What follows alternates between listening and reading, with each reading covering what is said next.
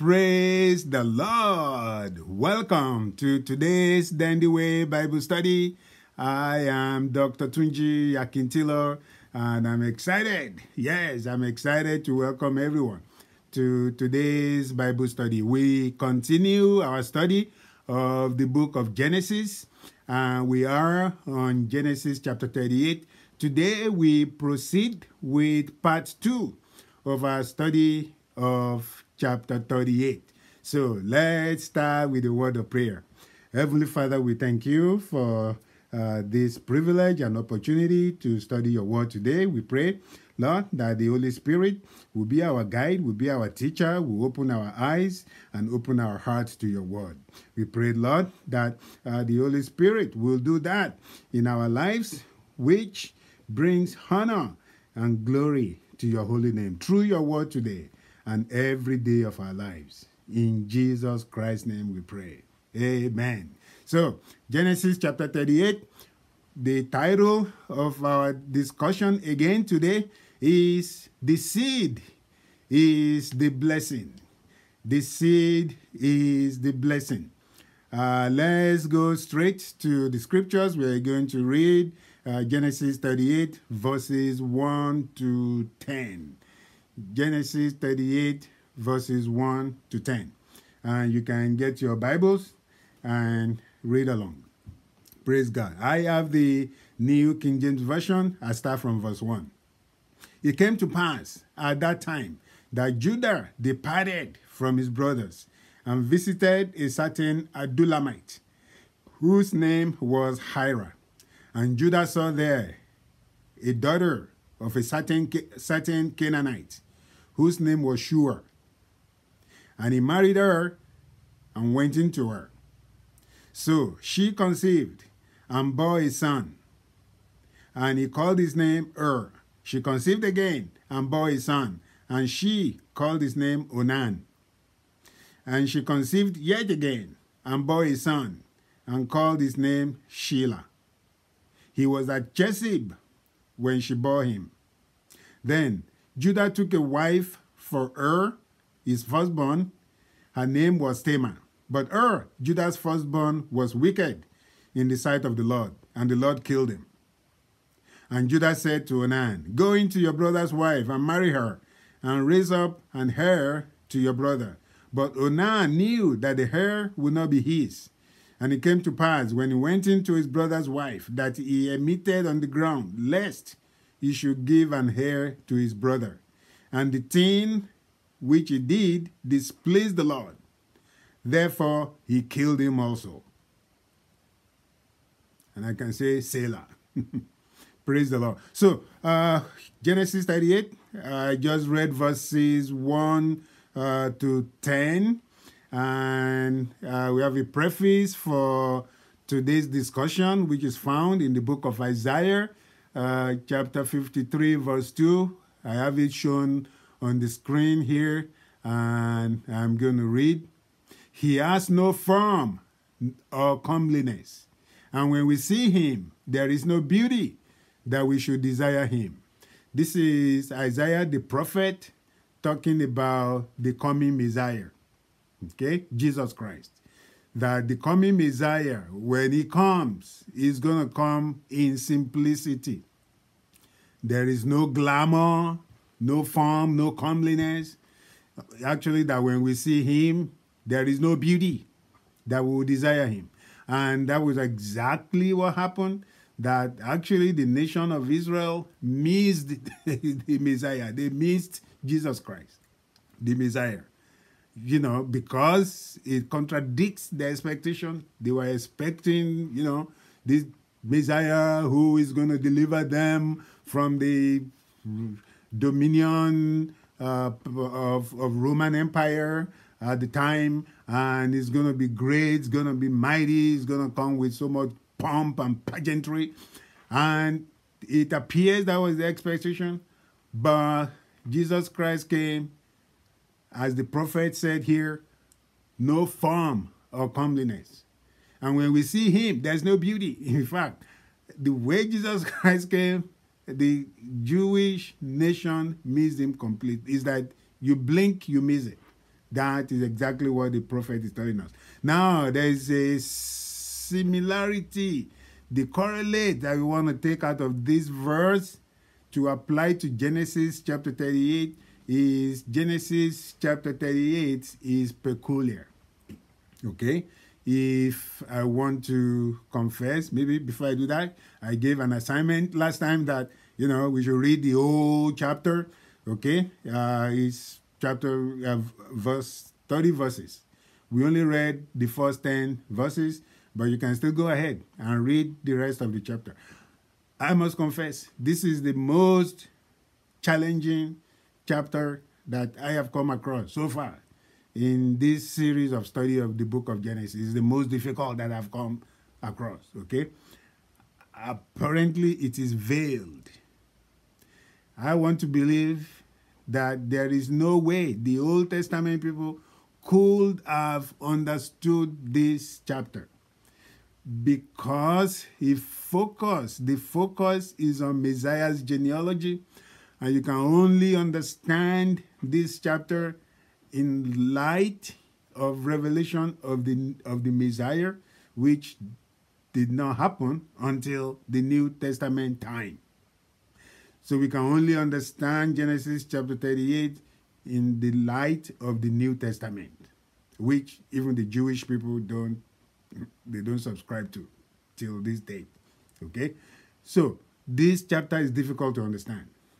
It's kind of bizarre in a lot of ways. Okay?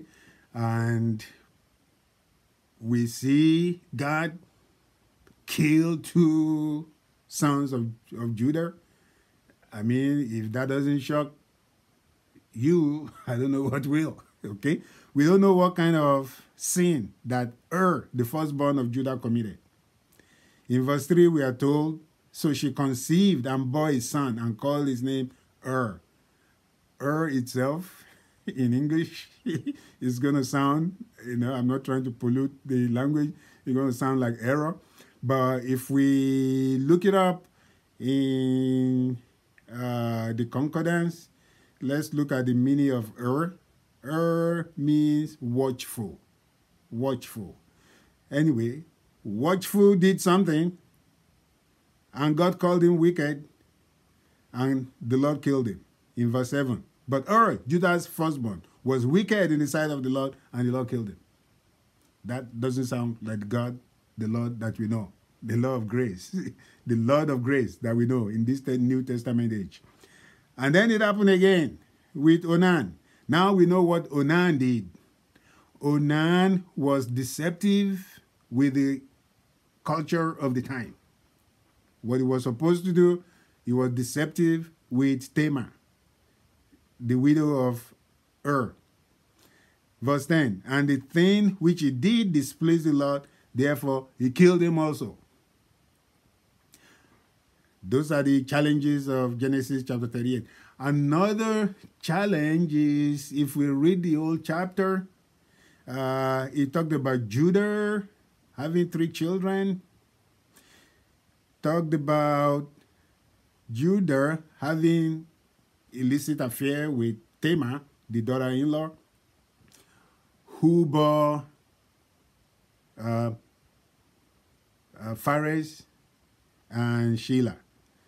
That was at the end of and Zerah. Okay, so time enough between Judah having those 3 children, Onan, and Sheila, to grow up, and then time enough for Judah to have a set of twins. Okay,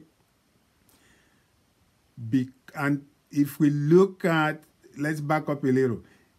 If we look at the time that in chapter 37, that Joseph was sold into slavery, between the time he was sold into slavery and the time that he became prime minister of Israel, a prime minister of Egypt, okay? And Israel, who is Jacob and his family, with Phares having 2 sons, moving to Egypt will be about 23 years. I hope I'm making some sense there, okay? Because in Genesis chapter 37, we found Joseph sold into slavery. he was taken to Egypt. Between that time and the time that he became prime minister, and all Jacob's family moved to Egypt, about 23 years.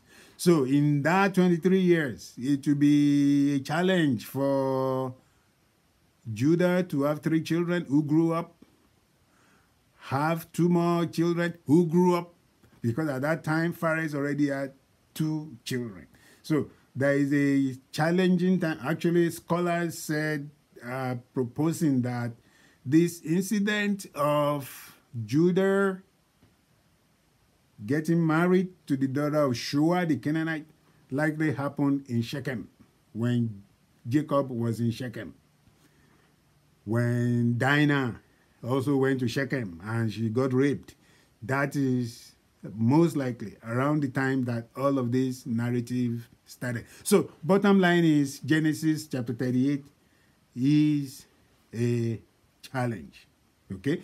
However, there are still some clear principles that we can pull out of the chapter.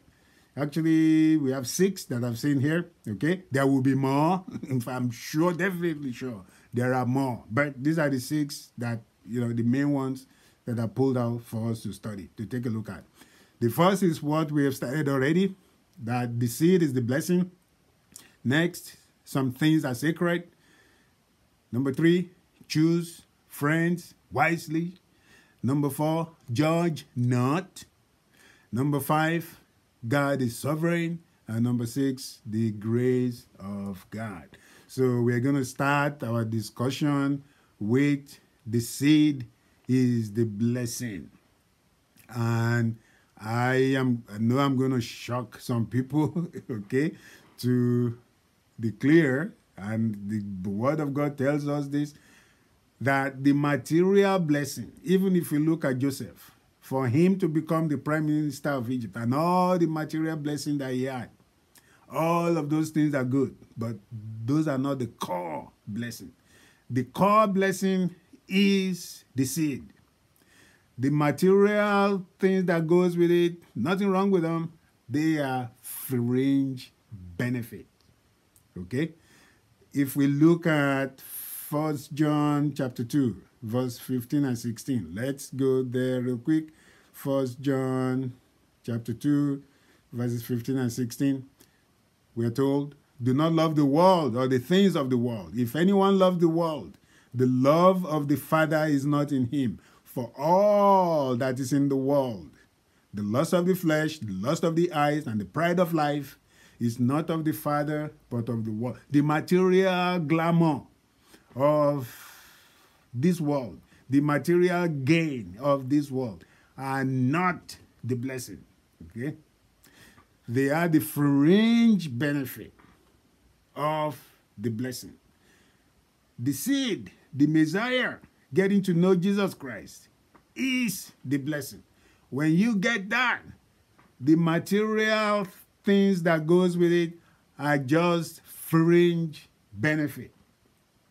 And the seed, though unimpressive, not glamorous, in fact cryptic, just like Genesis chapter 38 is a really cryptic chapter to me.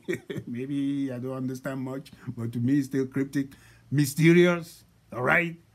This person was bad, God killed him. The next one comes along, God killed him. And Judah went to commit incest and nothing happened to him. In fact, he was proposing that the daughter-in-law should be killed. We're going to get to that. So this Genesis chapter 38 is really, I would just summarize it as a sacred chapter because it's dealing with the issue of the Messiah, the seed, the real blessing.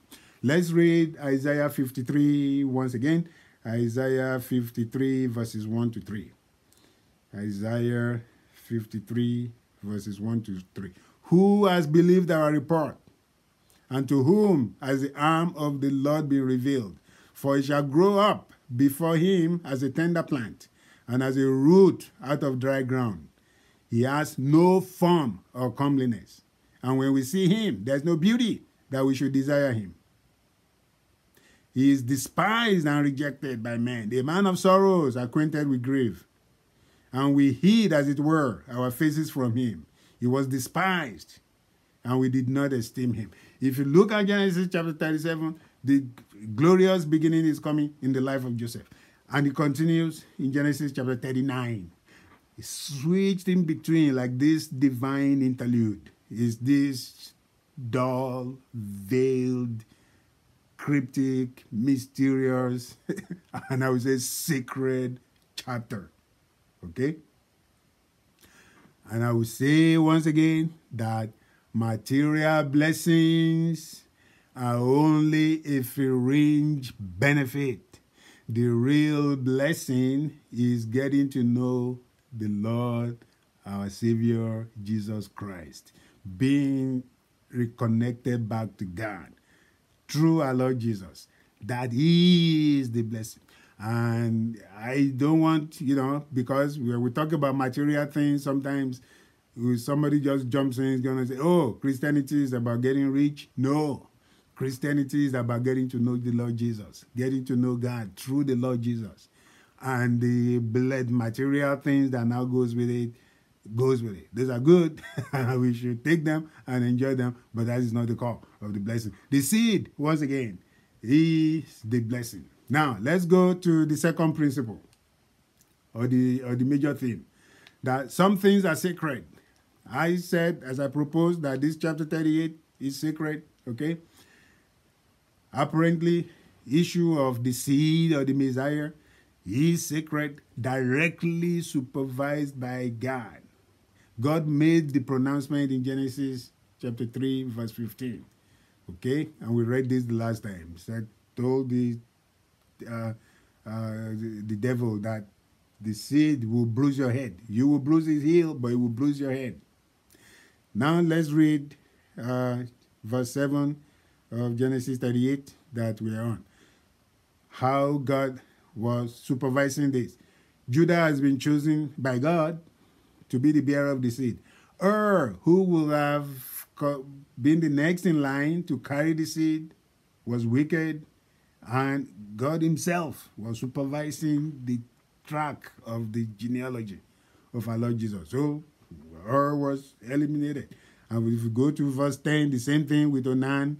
He displeased the Lord, said, no, you cannot bear the seed. Out. And in verse 18, let's read verse 18. Genesis 38, 18. This is giving an account of how Judah ended up committing incest with the daughter-in-law. He didn't know because the woman was veiled as an harlot, but that is still, that is still like adultery, at least, that he should know. All right? And he had a sexual relationship with Tamar, thinking she was a harlot or a prostitute. So the seed is sacred. God allowed that because he's God. Okay? All right? We have a few more examples of things that are sacred. Approaching God in the Old Testament days is sacred. God gave specific instructions through Moses to the priests. Moses was told to build the tabernacle, and God gave him instructions of these exact steps that the priests have to go through. Even the incense that they burn on the table of incense, has a specific composition. Now, Nadab and Abihu, these are the sons of Aaron. They made up their own spice, their own incense, burning before the Lord. And let's see what happened. Leviticus chapter 10. Leviticus chapter 10, we're going to read verses 1 and 2. Leviticus 10, 1 and 2. Then Nadab and Abihu, the sons of Aaron, each took a censer and put fire in it, put incense on it, and offered profane fire before the Lord, which he had not commanded them. They just did their own thing. So fire went out from the Lord and devoured them, and they died before the Lord. And I take a break for an emphasis there. Because some of us think, God doesn't kill nobody. In this New Testament age, he probably doesn't, but I won't take the chance. Now, approaching God, if it's sacred in the Old Testament, and God says He's the same yesterday, today, and forever, God changes not, approaching God in this New Testament age is sacred as well.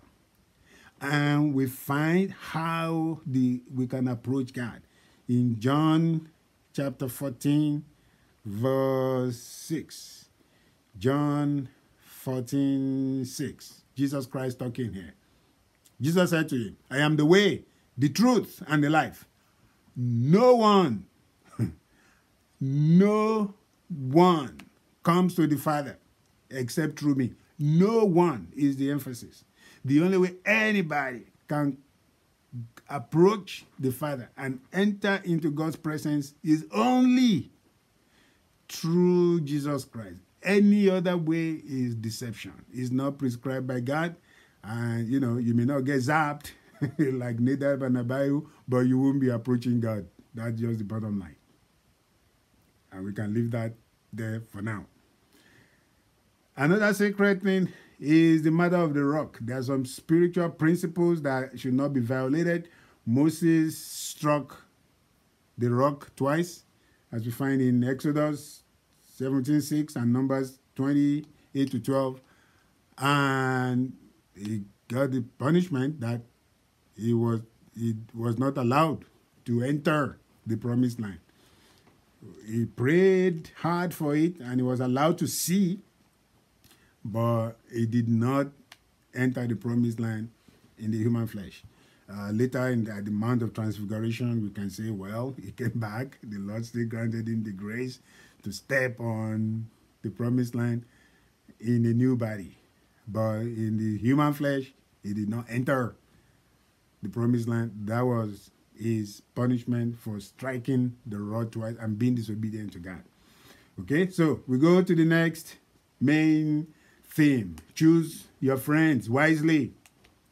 Yes, Judah chose an Adullamite as a friend. And it's kind of interesting the way Genesis 38 started, that it came to pass at that time that Judah departed from his brothers. He left his brothers and visited a certain Adullamite. As I mentioned before, this incident likely happened when they were in Shechem. Adullamite was a Canaanite. Okay? And we can say there isn't much, to say about that, but if you go to verse 20, we can see Adullamite colluding with Judah in the Tamar incident. Or maybe it's the other way around, okay? They were colluding. They were partners in crime. Verse 20. And Judah sent the young goat by the hand of his friend the Adullamite to receive his pledge from the woman's hand, but he did not find her. After, Judah promised the woman, I'm going to give you a goat. The woman said, hey, give me a pledge. Where's the goat? You don't have the goat with you. Give me something that's going to, guarantee that you give me the goat. So give her his staff, gave her his signet, ring, and when Judah went back, he now sent a goat through Adullamite to go pick up his staff and his pledge from the woman, and the woman could not be found. So they were colluding in this evil. We find this collaboration in evil, which is likely an influence of Adullamite on Judah, because the bad will always corrupt the good. Okay?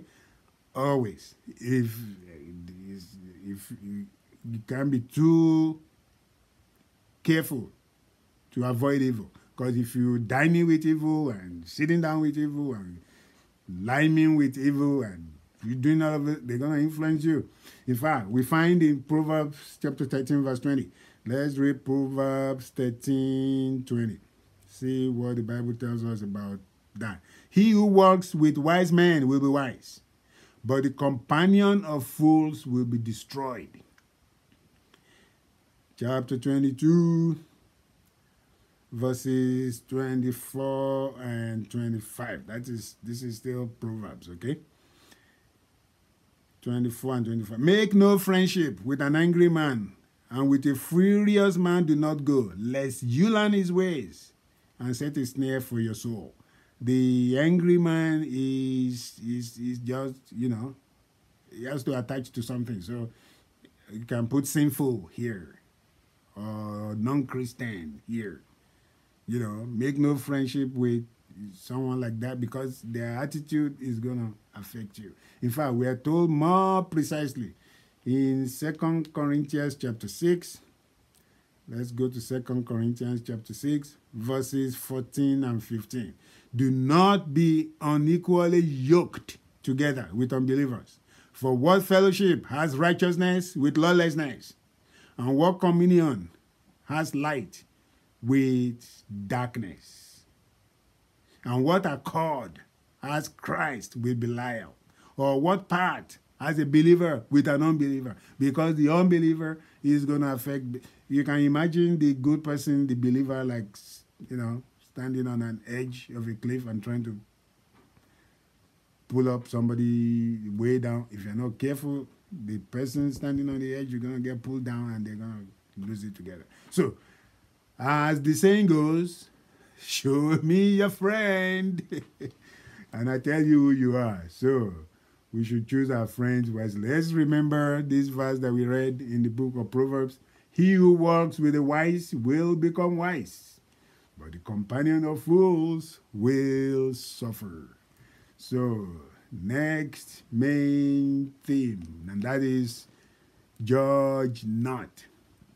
We studied this in more detail before, so we'll do a quick review of judge not today. Here in chapter 38, we found Judah making himself a judge over Tamar, and he was all wrong. Because in any situation where we are judging, we are making ourselves a judge over the person or over the situation. The problem is we often judge in the same area in which we are guilty. We found another example in the case of David and Bathsheba. David committed adultery with Bathsheba, killed Uriel, the husband, and forgot about it, thought everything was, covered up, nice, and gone. But the Lord sent the prophet to David and gave him a story to mimic the sin that he committed. In a lesser level, because they were talking about animals, sheep. What did David say? That somebody that took another person's sheep, that person is not fit to live. You should kill him. And remember what the prophet told David, that thou art the man. You are the one that stole somebody else's only sheep, even though you have several in your own harem. Okay? Thou art the man. Anytime you're tempted to judge, remember, thou art the man. And Jesus Christ actually tells us, judge not, that ye be not judged. That's Matthew chapter 7, verse 1 in the original King James.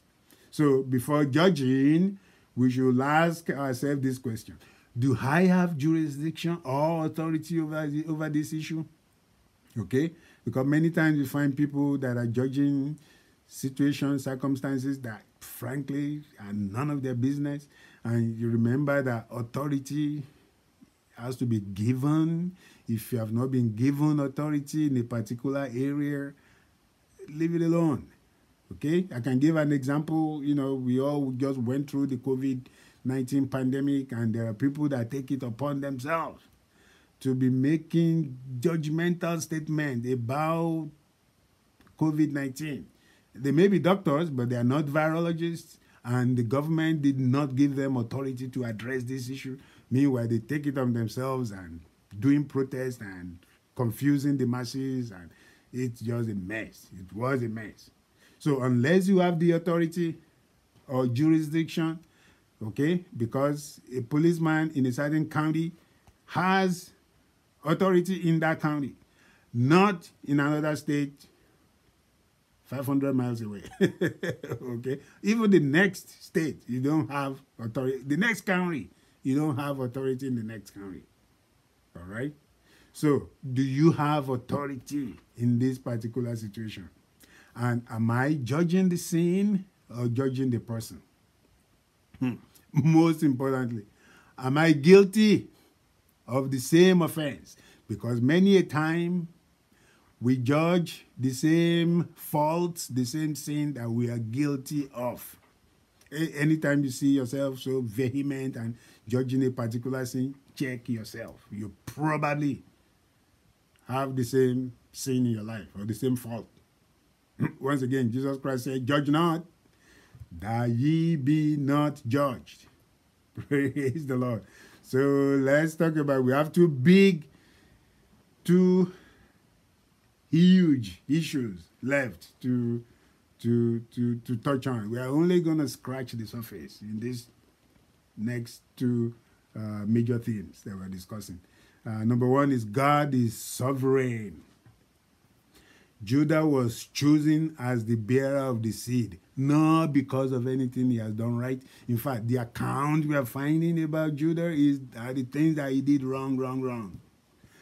But God already chose him, even though he likely didn't know about it, and it's possible because there was no hint of it until when Jacob was in his deathbed and he was blessing his children, and he mentioned the scepter for Judah, that the scepter shall not depart from between his legs. So,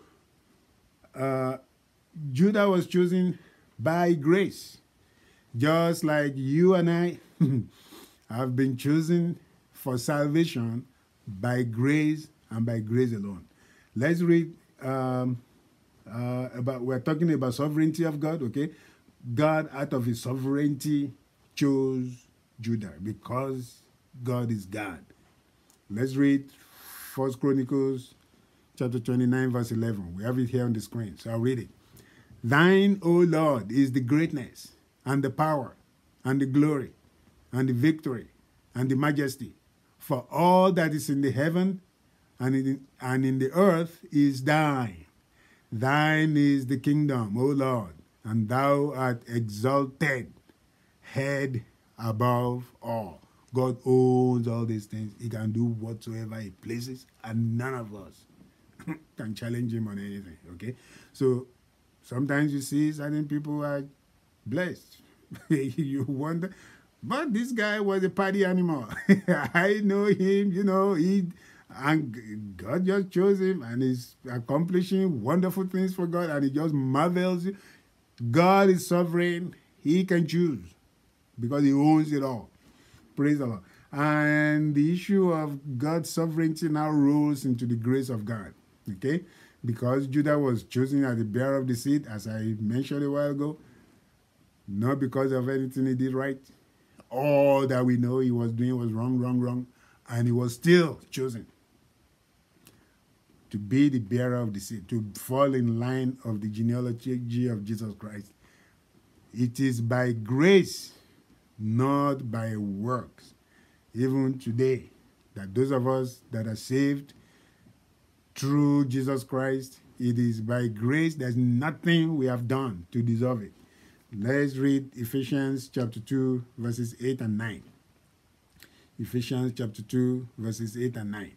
"For by grace you have been saved through faith, and that not of yourself. It is the gift of God, not of works, lest anyone should boast."